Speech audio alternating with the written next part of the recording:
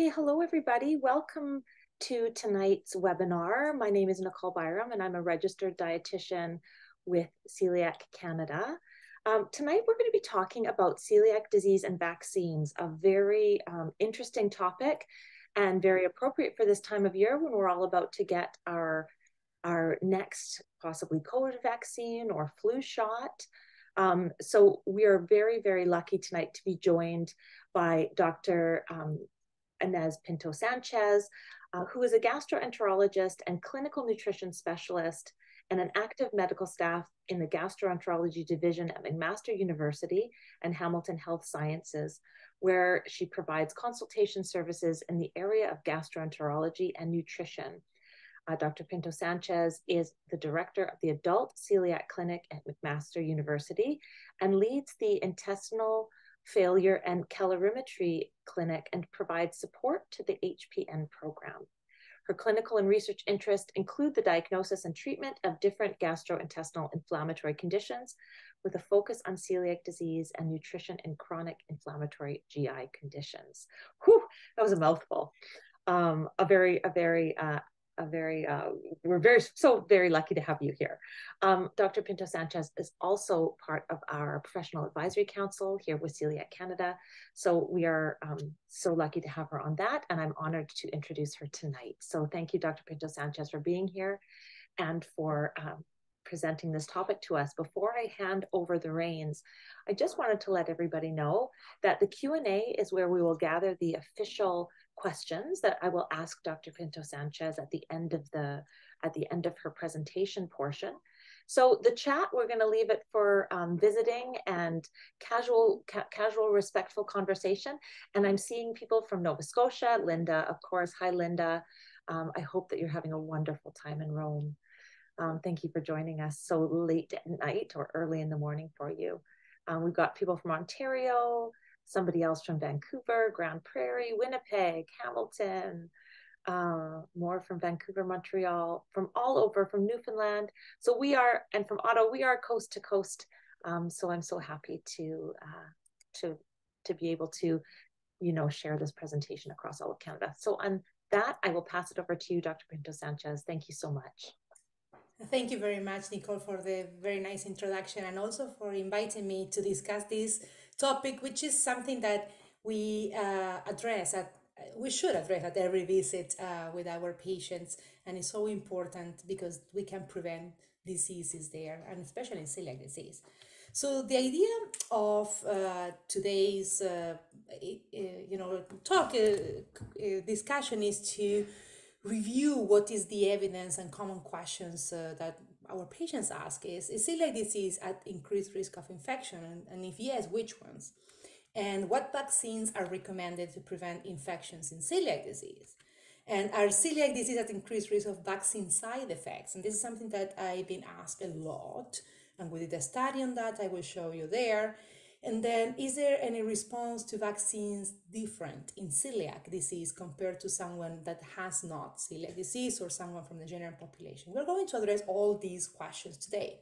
So just to introduce the topic, as you know, there are different mechanisms involved in celiac disease. So celiac disease is triggered by gluten, but there are other role players there that induce this and participate in this immune reaction. As we know, we require the genetic, we have the immunity, but we do have also the gut bacteria, and that is very important. And viruses and bacteria has been very, very important in the mechanism of inducing immunity in celiac disease.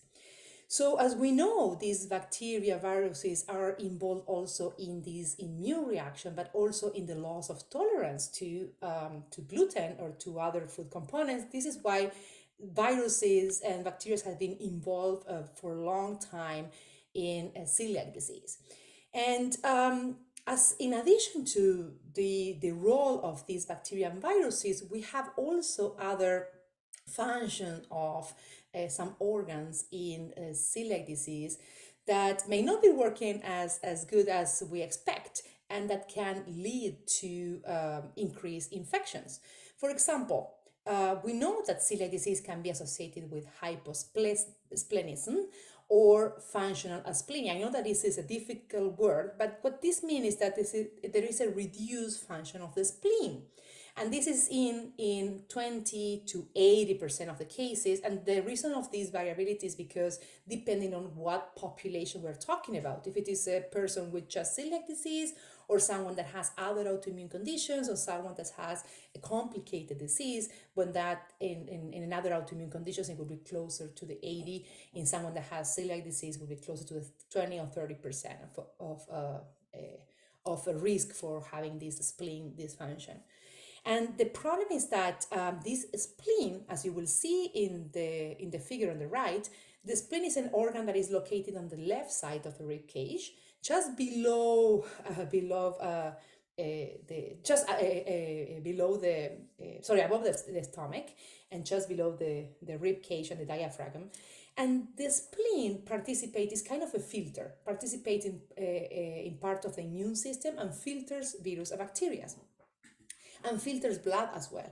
That's why when the spleen is not functioning properly, so then we have increased risk of infections. So especially of these risk of infections are increased when the spleen is not working properly for specific bacteria that are encapsulated. For example, these bacteria that are related to pneumonia, to meningitis, to influenza, and that's why people with celiac may have increased risk of infections. So celiac disease has been known to have increased risk of infections related to viruses, influenza, and pneumonia. So there has been long-lasting association of increased viruses and the consequences in celiac disease. And also more recently, since the pandemic started, we started questioning whether there was a link or increased risk of COVID.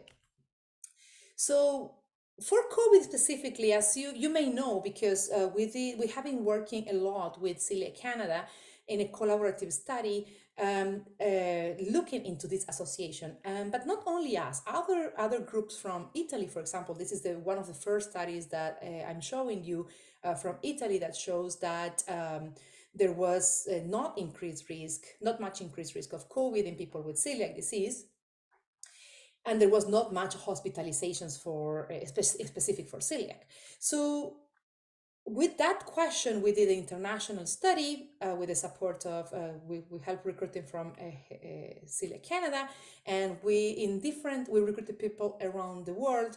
And the good thing is that we found that there was no increased risk of COVID. So COVID infections were not more frequent in celiac disease compared to the general population. And that initial study, that 17,000 people were recruited in the first part of the pandemic, but then after that we did a follow-up study collaborating with a group of Argentina, which was one of the biggest proportion of patients recruited, and they did a second survey to evaluate the risk, and that risk didn't change. So that's very good. It's very good news. The perception of the risk decreases with the time. But this is COVID, and then what we know is that what there is increased risk is not, even though COVID is not increased risk, there is increased risk of pneumonia. And there has been several studies published until now from Sweden, from the UK, and from Sweden, 3 of them. And as you will see there in that table, involves different type of populations, patients, outpatients admitted to the hospital, and also general population. And as you will see there, all these are populational studies involving several thousand people, and compared to several thousand people or several thousand hundred people as a controls. And all these studies are showing consistently that the risk of pneumonia is increased at least double in celiac disease compared to someone that is not celiac. And this is a result of a meta-analysis that pulled all these studies together. And this is not happens only in adults, but also happens in children, because even though they were not as high as in adults, they still have an increased risk of pneumonia infections. So we talk about the infections, and we talk about virus infections in celiac, we talk about pneumonia in celiac, and this is where we open the topic to vaccines. And vaccines are a way of preventing these diseases because many of these infections are preventable by vaccines. So, as we know, there are multiple vaccines available to protect against more than 26 infectious disease, and that list that you're seeing there is not all the vaccines are available, but are the most frequent. And how the vaccines work? Well, the body is exposed to a weakened or dead virus or bacteria, which is the way that the vaccine is developed, depending on the way that is developed. And when it's exposed to this weakened virus or dead virus, then the body develops these immune cells or antibodies that will serve as a memory and defense for future exposure. So when the real virus comes, so then the body is prepared to defend and to fight the virus stronger. So, and this is important because vaccines help to protect not only the person, but also the community. And this is because when no one is immunized or no one is vaccinated, the disease spreads very quickly. However, when some people are vaccinated, that helps to block some spread out of the disease. And you can see how much less people, the ones that are in red, are the ones that are not immunized.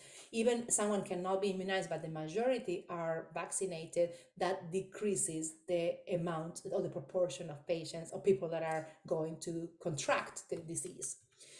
So there are different types of vaccines, and there are vaccines that are developed that are where the virus is live, but diminish. So then diminish the what we call virulence. So the virulence is what produces the disease. So it's a weakened virus. And examples of that is the MMR, like rotavirus, varicella, and that usually requires one or two doses.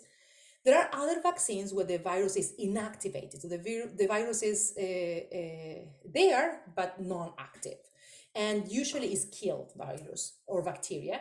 And that requires several boosters because that the immunity developed after those vaccines, when they are inactivated, they don't last long.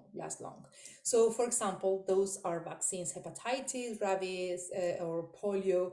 Those are examples of inactivated virus or killed virus.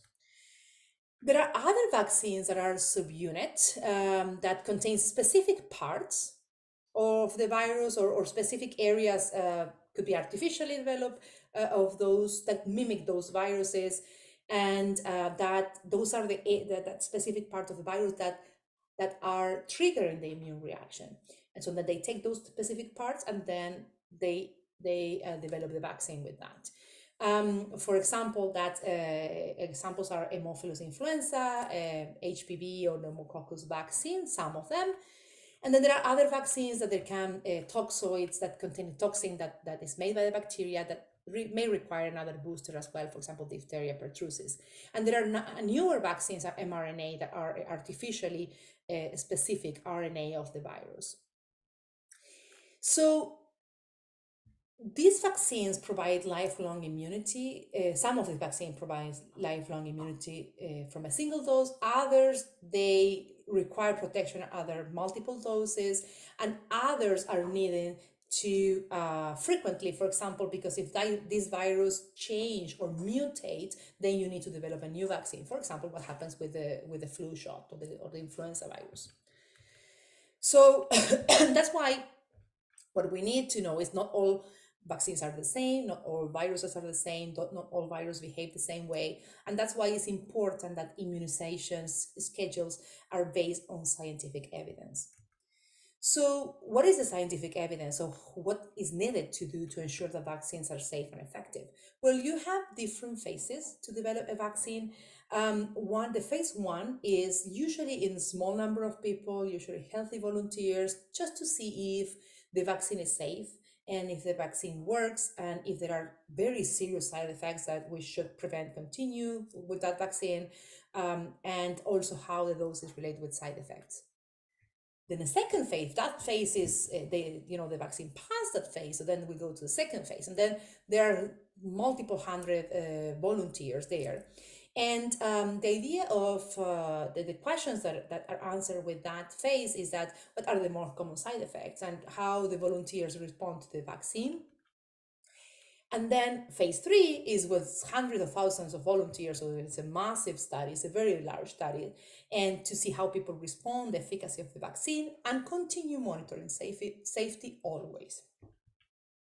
So with that, there are multiple vaccines approved, and they are showing effective to prevent diseases, and they are part of a regular scheme for children and also for adults. But I'm not going to talk about vaccines in the general population because I'm not used to prescribe that. I'm not familiar, not the expert there. Usually that's more for a family doctor. But what we are going to talk today is which vaccines are recommended in celiac disease. And we know that from that meta-analysis that I showed you before, pulling all these studies, that the pneumococcal vaccination should be recommended because consistently those population and large studies are showing that people with celiac disease are at increased risk of pneumonia. And that recommendation, it's applicable to all age groups, especially those who were not vaccinated as a child. So after that meta-analysis, there was another study from involving 9,000 people from the UK, and they have identified that continue, like that the people with celiac disease has increased risk of pneumonia. And with that meta-analysis and that study, the British Society of Gastroenterology updated the guidelines in 20 years ago, more than 20 years, 30 years ago. Well, 20 years ago, 25 years ago. And they recommended vaccines to vaccinate people with celiac disease against pneumococcal disease. And however, these recommendations were not followed by other guidelines, and then they were not followed by most of the physicians. So then many of people remain not unvaccinated despite recommendations. And there are inconsistencies across guidelines. Some of the US guidelines recommend a vaccination against pneumococcal, and UK guidelines recommend vaccinations everyone with celiac disease and to get the pneumococcal vaccine and then the booster at 5 years, depending on the vaccine type. And I will show you now. And we did a review a couple of years ago and showing this inconsistency in recommendations. But now, more recently, after these 5 years, there has been more consensus that pneumococcal vaccines should be provided for celiac disease, as well as some influenza vaccine, and more recently, COVID vaccine after the pandemic. So there are several available vaccines.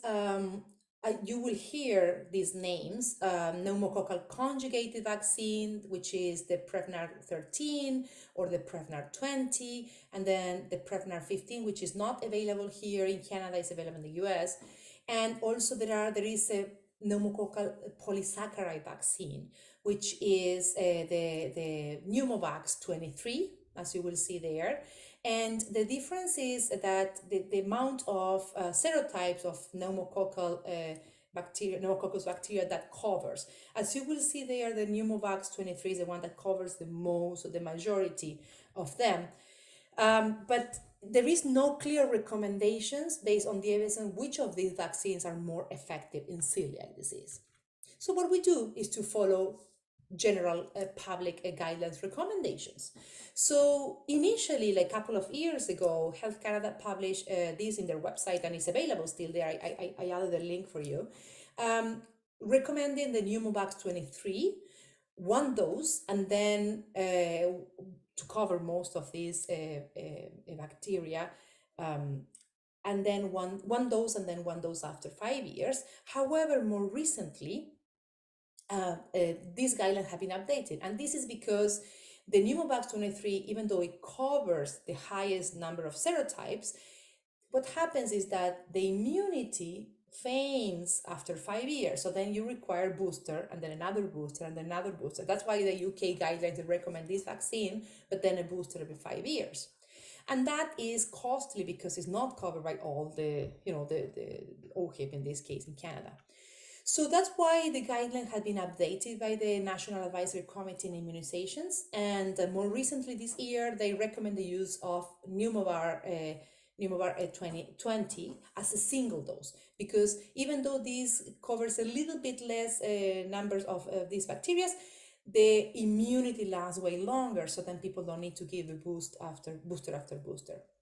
And of course, there are, if you see that website that I put there, the amount of information is huge, because there are special cases, the recommendations depending on if you had or you didn't have a previous dose, and depending on the age. So that's why I always, again, I'm not expert in vaccine, as I know I'm immunologist or family doctor. I always suggest to discuss with the family doctors to see what is the best recommended based on previous immunization, other vaccines that you have in the past, and also age.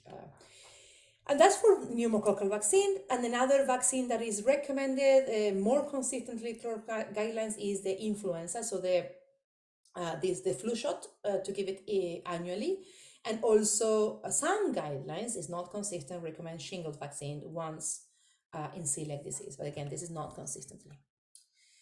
So what about COVID vaccines in celiac? There are no specific studies on like efficacy and the long term. There were no specific studies. So the evidence suggests that people with celiac will be, there is no evidence suggesting that people with celiac will be more prone to adverse events or there will be any problems with the COVID vaccine. So that's why what is considered and recommended across all these institutions for celiac disease is to follow general guideline recommendations based on a similar risk than the general population.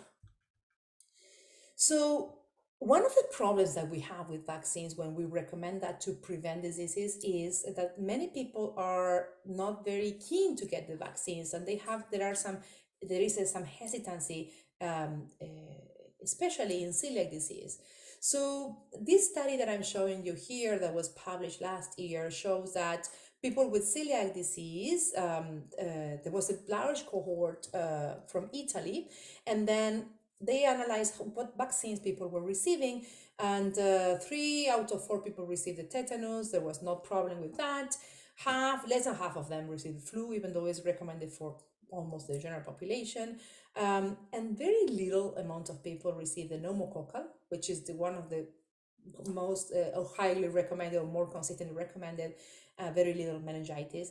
And 1/4 of people did not remember what they received, which is important. And that's why I usually suggest to discuss with family doctors who have all the records. So, and what is also I want to bring to you is that 80% of people have a positive attitude as towards vaccines and how to prevent infections, and also how to prevent infections in the community. But 20%, or 1 out of 5, had a kind of were reluctant to get vaccines, which is a lot if we consider as part of the population.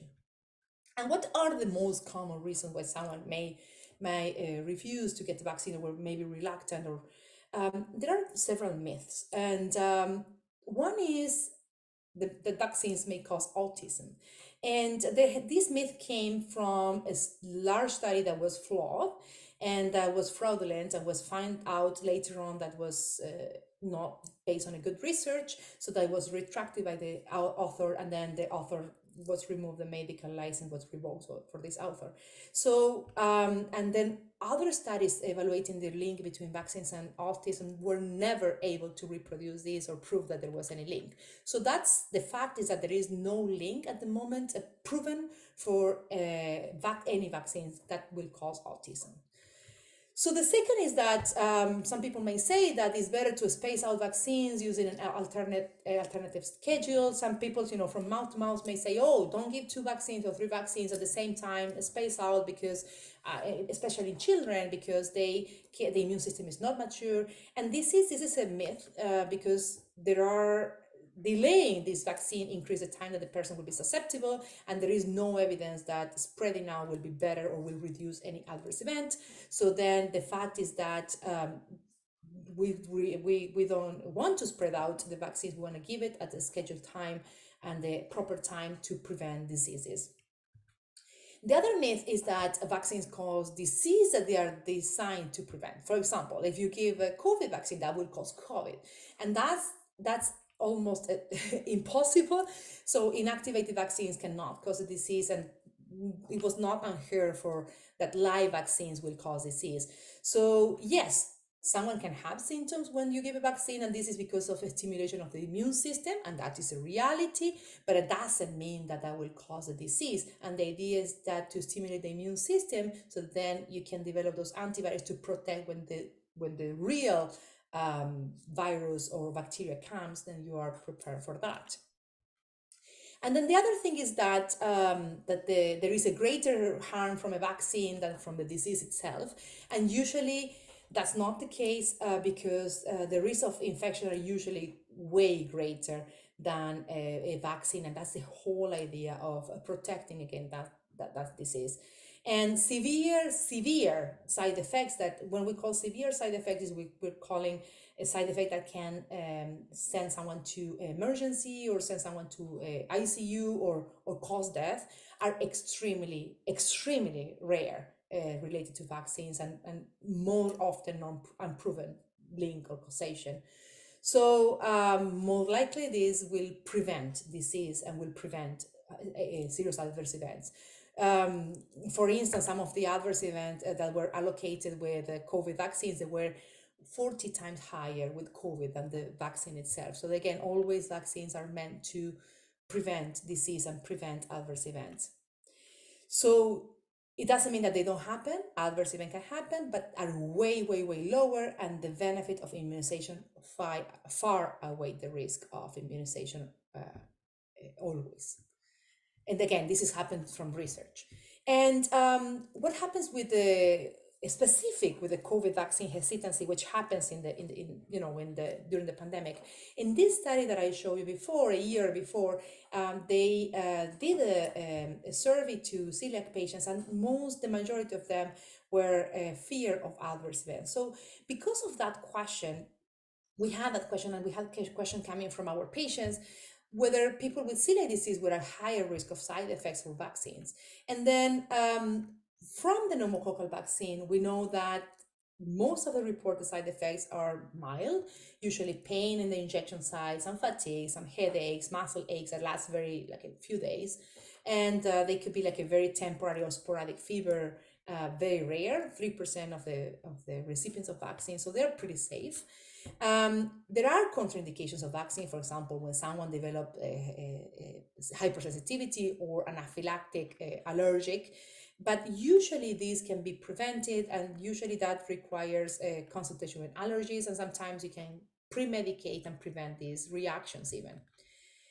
And what about the COVID vaccines and the adverse events? So we had that question throughout the pandemic, whether, when the vaccines came out, our patients were asking us, are we having a greater risk of adverse events due to COVID vaccines? And we didn't know that. So then we did an international collaboration study, again, highly supported by Celiac Canada, when we helped recruiting several thousand people with celiac disease and compared to non-celiac population, and through 13 countries, and that survey was translated in 7 languages. And what we asked specifically was, of course, diagnosis, and also what type of vaccines, how many vaccines, and what symptoms people had, both vaccines in terms of adverse events, and then we analyzed that data. And this is was presented in the this year in DW, which is the largest international gastroenterology conference. We recruited almost 18,000 participants across 16 countries, because 3 countries joined later on. And majority were celiac disease, 13,000 celiac compared with 4,000 non-celiac controls. And from them, the majority received the vaccines. And from people who didn't receive the vaccines, the unvaccinated reasons were fears of adverse events. This is the exact reason why we were doing the study.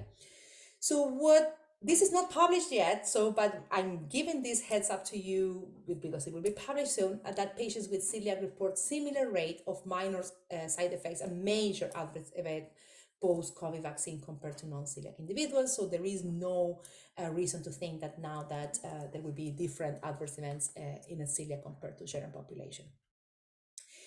After this study, there was a more recent publication showing that people with celiac disease, even though they were not at increased risk of developing COVID, if they got COVID, they were hospitalized, and from those hospitalized, they those which were non-vaccinated had higher rate of complications. So unvaccinated people that were hospitalized were doing worse than those who were vaccinated. And that's very important because then you were seeing that the vaccines for COVID prevent complications related to COVID. And so in ICU, only people who were non-vaccinated were admitted. There were no one vaccinated admitted to the ICU with celiac.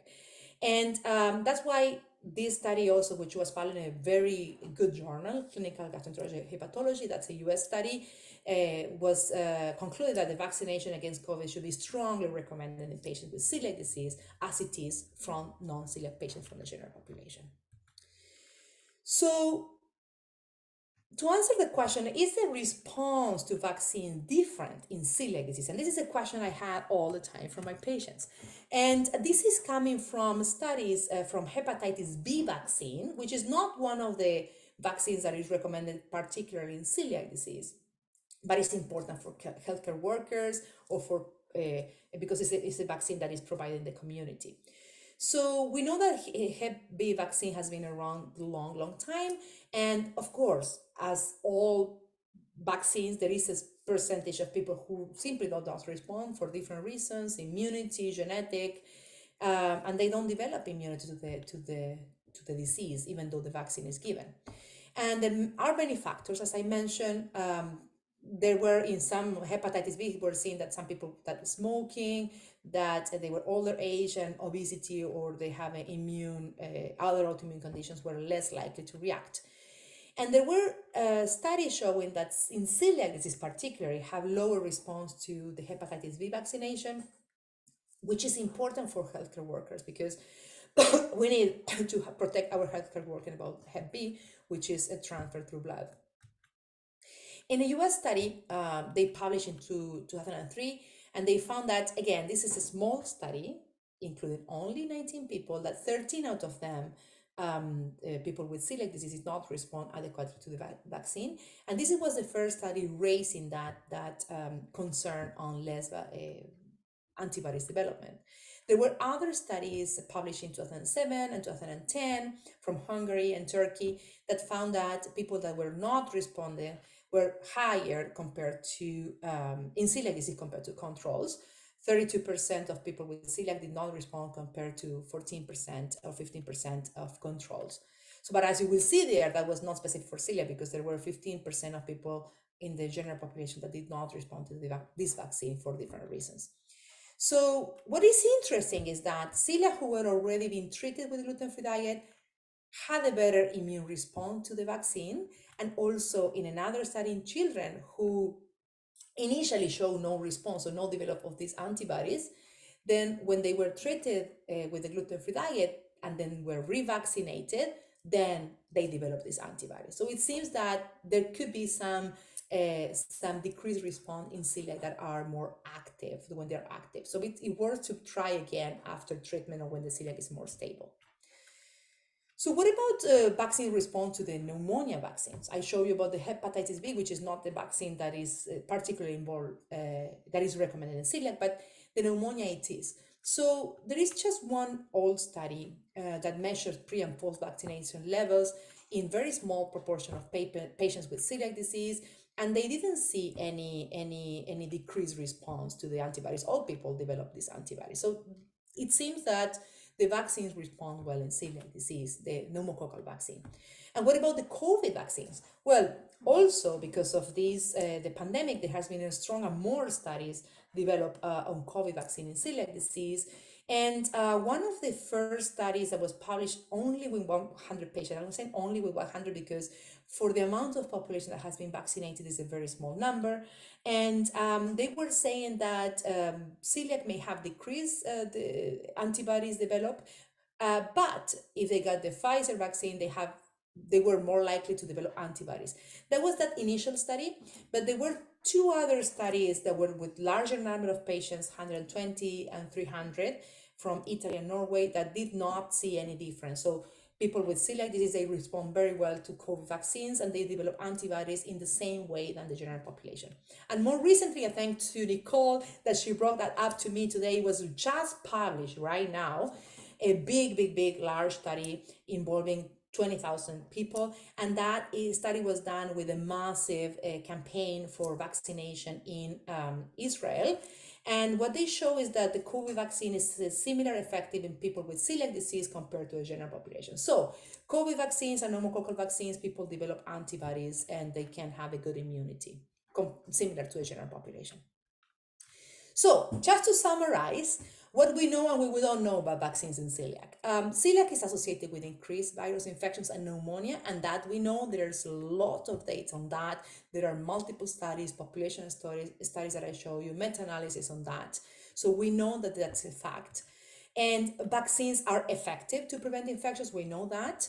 And the vaccines that are recommended in celiac more consistently, as I show you, there are inconsistencies in guidelines, but the most consistently recommended are pneumococcal vaccine, influenza, and now COVID, not in guidelines, but in all the studies that I show you, recommend follow guidelines from the public health guidelines. So we know that vaccines are safe in celiac disease, similar to the general population. And we know that only the hepatitis B, there are a couple of studies showing decreased immunity. Doesn't mean that they are not effective. They are effective, a little bit less than in a person without celiac. But the other vaccines, that the ones that are recommended for celiac, which is the pneumococcal and the influenza and COVID, are a similar efficacy than the general population. So what we need research is to understand what is the best vaccination scheme, and as I show you, what's the best pneumococcal vaccine for celiac, what is it that prevents better infections. That's research that needs to be done. And with that, I would like to thank you for your attention, and I'm open for questions. Thank you so much, Dr. Pinto Sanchez. That was wonderful. As always, I learn a whole ton of information on these presentations, so thank you so much.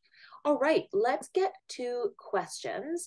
And just as a reminder, if anybody missed the very beginning, questions are to go in the Q&A box along the bottom part of your screen. Let me see. I have got some questions. Okay.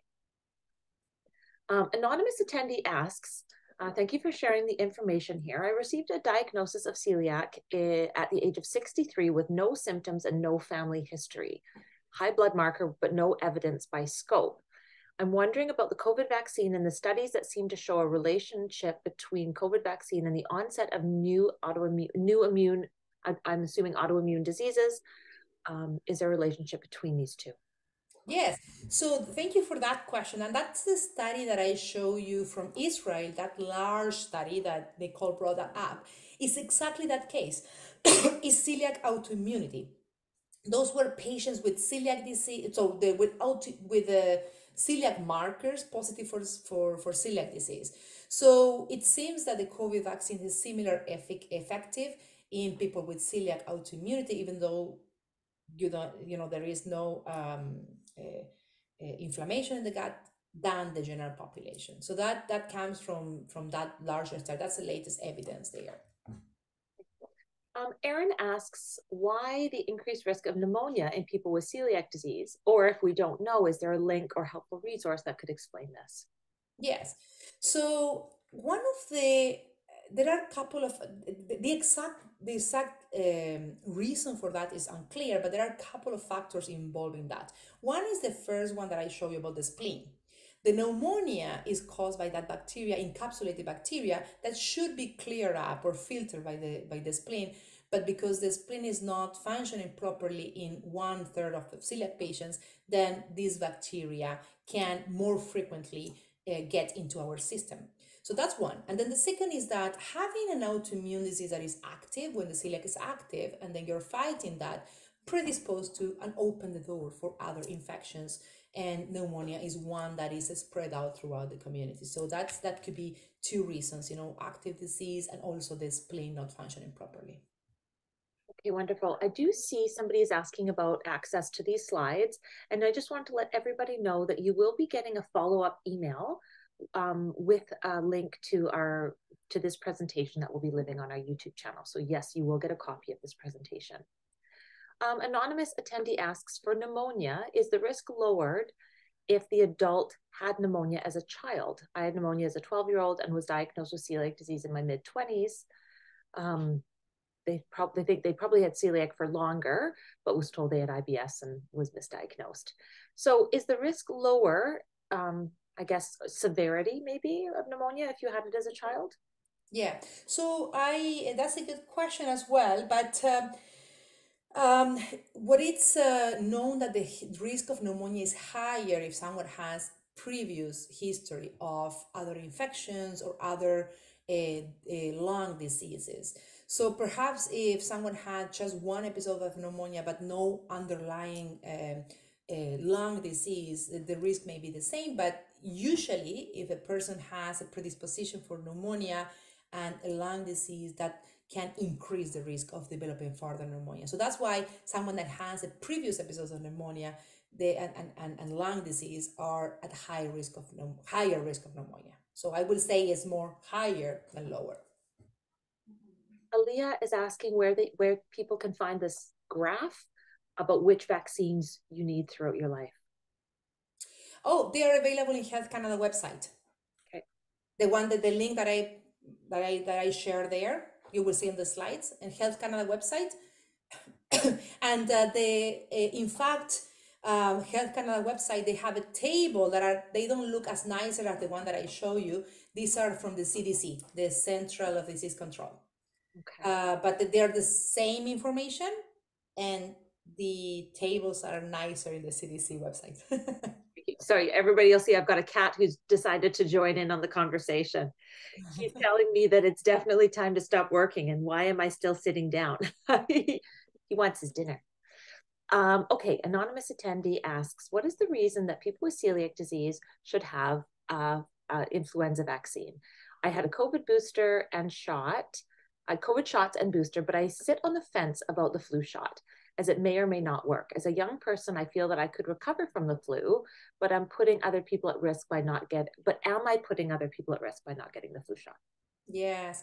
So the reason is because, as I mentioned before, people with celiac disease are at increased risk of virus infection in general and pneumonia. So the virus, one of the viruses available and highly spread out are the flu and also now the COVID, right? So those are the two ones that are highly spread out. And if a person with celiac disease contract those viruses are at higher risk of contracting virus, higher risk of spreading out those viruses to others.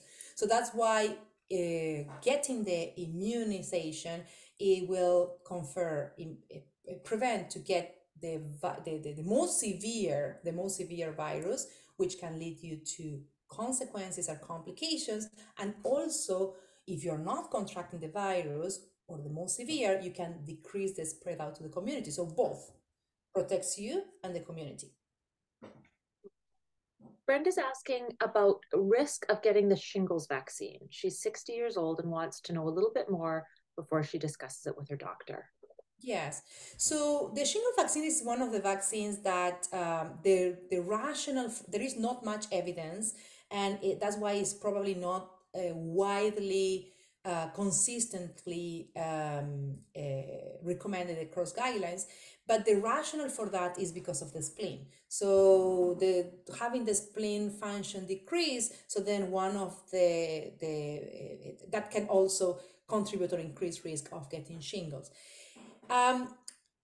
This is one of the rationale for that, but again, it's not consistently spread out. And the risk of vaccines, the shingles vaccines, are similar to other vaccines. Again, severe adverse events are very rare. Minor adverse events, which is pain in the site of injection, develop some mild fever, is low, but it happens. And the problem is that I had patients who had shingles, and it's very painful. So then people prefer to have the vaccine, which is just once in life, and not having shingles itself, right? So that's the rationale for that. Okay, another question about pneumonia. Although the risk for people with celiac disease of getting pneumonia is higher, is the recovery rate lower or slower in people with celiac disease?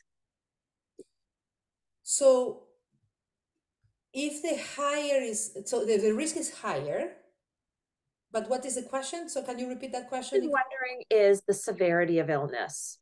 I Uh, see. are I see.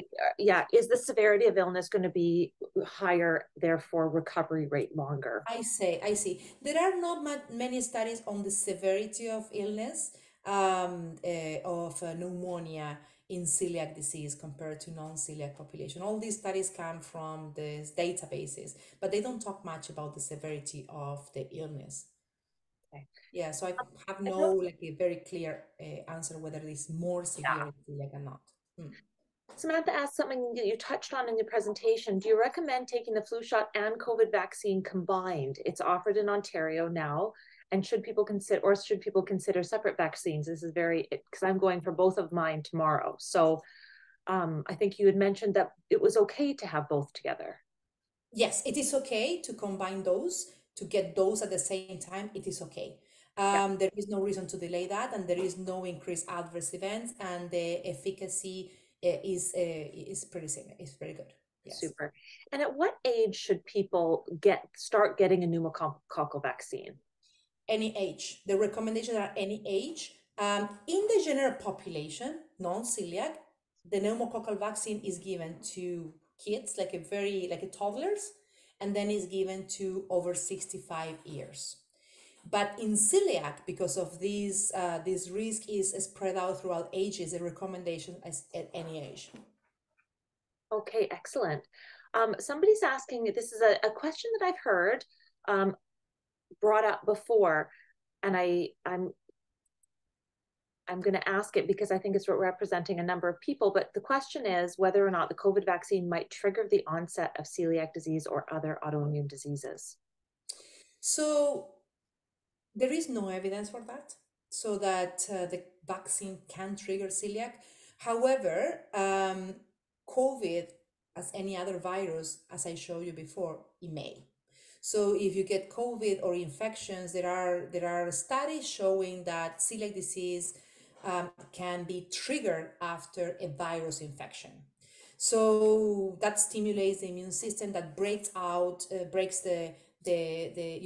make the gut more permeable, and then that increases the breaks the tolerance to food. So in someone that has a genetic predisposition, it can be a contributing factor or triggering celiac disease. Um, there is no yet. There was a suggestion of that COVID will trigger celiac disease by one of the papers that was published on a stimulation of COVID in T cells, but there is no evidence of increased celiac yet after COVID pandemic. And there is definitely no evidence that vaccines will trigger more celiac disease. Okay. Now, this is an interesting question. Emily asks, is the susceptibility to pneumonia for all people with celiac disease, even if they adhere to a gluten-free diet? So a Right. stable person on a gluten-free diet for let's say many years, are they still at increased risk? Right. So once someone with celiac disease has the celiac non-active, the in theory that decreases the risk of infections, because the increased risk of infection happens when people have the immune system active, but also we need to consider about the spleen function, right? So someone with celiac that is very well controlled, but the spleen is not working very well and has still hyposplenism or decreased spleen function, may still be at risk of developing pneumonia. That's why the recommendations are not differentiated, and not only for people who have celiac active, are for everyone. Okay. Because it's very tricky to discriminate all these factors, because it's not just the celiac active, the spleen function, previous diseases, previous infections, and all these factors that contribute there. An anonymous attendee is asking about the Hep B vaccine, saying that students across Canada, generally in grade 6, 11 years old, receive the Hep B shots at school. They've received this shot in the 90s, but was not diagnosed with celiac disease until mid-20s. Would they need to go for a booster? So what I would suggest is to check with the doctor the antibodies, and to see if there is immunity against Hep B. And if the immunity is not there, then to get another booster now that they are treated. This is what is recommended. And if the immunity is there and the antibodies are there, it's quite, like it's a very simple test that is done, can be done in the community as well. If the immunity is there, you don't need to get another shot. Okay. Somebody's asking about a document. What document will be best to bring out to your GP in order, I think, to let them know that they would need the pneumococcal vaccine maybe before the age that is otherwise recommended?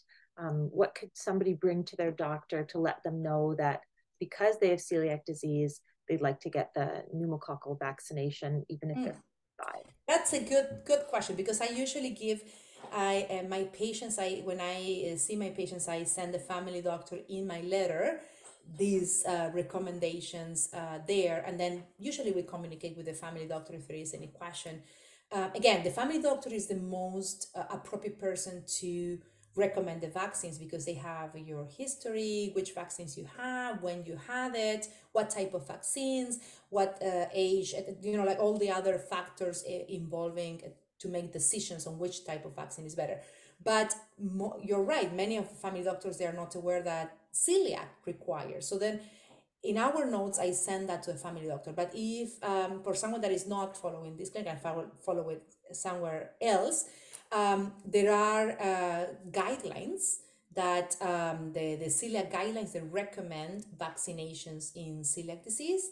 They're very recently posted guideline. I think it's Celiac Canada in their website have the celiac access to the celiac guidelines there, right?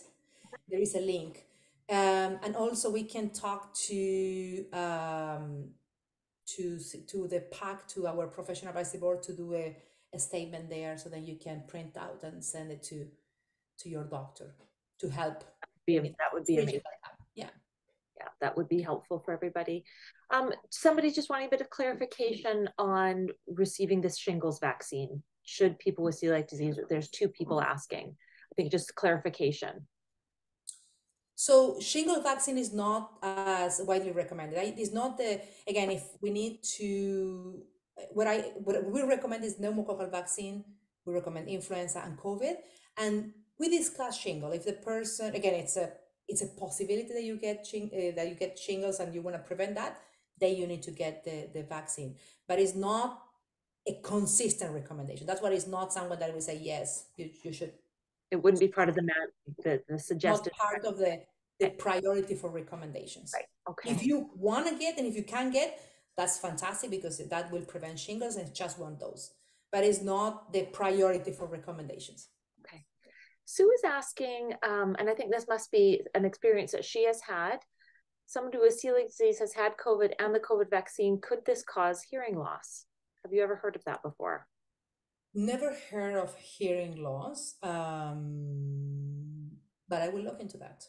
Okay. It's not within the reported adverse events, and it's not, I didn't see that in the adverse event described, but I will look into that. Okay. And Sharon is just asking if you have active celiac disease. So it sounds like she's newly diagnosed. She's actively trying to recover. Is it safe to get the vaccine even when you're sick? Yes, even more. Yes. So it's important if your celiac is active to get the vaccines, because this is the time when the celiac is active and when the immune system is active is when it opens the door for more infections, right? So Linda's just pointing out that she doesn't think there's a list of vaccines on the celiac website. So I can, yeah, I don't know. Is that what you were saying, Dr. Pinto Sanchez, that there's a link to the recommended vaccinations? I think, no, it's not the list of vaccinations. It's the guidelines for celiac, the most recent guidelines for celiac disease. Yes. Yeah. That is where it recommends vaccination for pneumococcal vaccine. And there is a whole section on pneumococcal vaccination for celiac disease. So I think there is a link to the guidelines, so we can print and send it to the doctor. But again, I think the easiest for our people is to probably, if we do a statement there, and bring this information, so then it's one page that everyone can print and bring to the doctors. Yeah, we definitely do have the management of celiac disease there. Yeah, good to clarify that. And Sandra's asking, do you recommend titer tests to understand if we are vaccinated against some diseases before getting the vaccination? So I guess that's checking your immunity. Usually, so the immunity you develop only if you get vaccinated. So, for example, we're not checking immunity for flu. We're not checking immunity for pneumococcal vaccines. That's not recommended. The only immunity that you check is the hepatitis V, and there is that specific antibody that you develop only you develop if you got the vaccine. You will not develop that if you don't get the vaccine. So there is no point of checking immunity if you were not vaccinated. Okay, wonderful. All right, well, that is our questions for tonight. So thank you, everybody, for joining us. I hope everybody has a wonderful rest of the evening. And Dr. Pinto Sanchez, thank you so much for sharing your brilliance with us tonight and all the information that we needed to know about vaccines and celiac disease. And everybody, you will be getting a follow-up email with this presentation and a few other links that we can share. We'll make sure that that management link is in that email so that you can see it. And then next month, don't forget to sign up for our annual conference is next month, and it's filled with lots of exciting presentations. So please check out www.celiac.ca for the full lineup of our November conference. So I look forward to seeing everybody there. And I thank you again, Dr. Pinto Sanchez, for joining us this evening. Thank you very much, Nicole. And thank you very much, everyone, for your fantastic questions. Okay, good night, everybody. Bye-bye.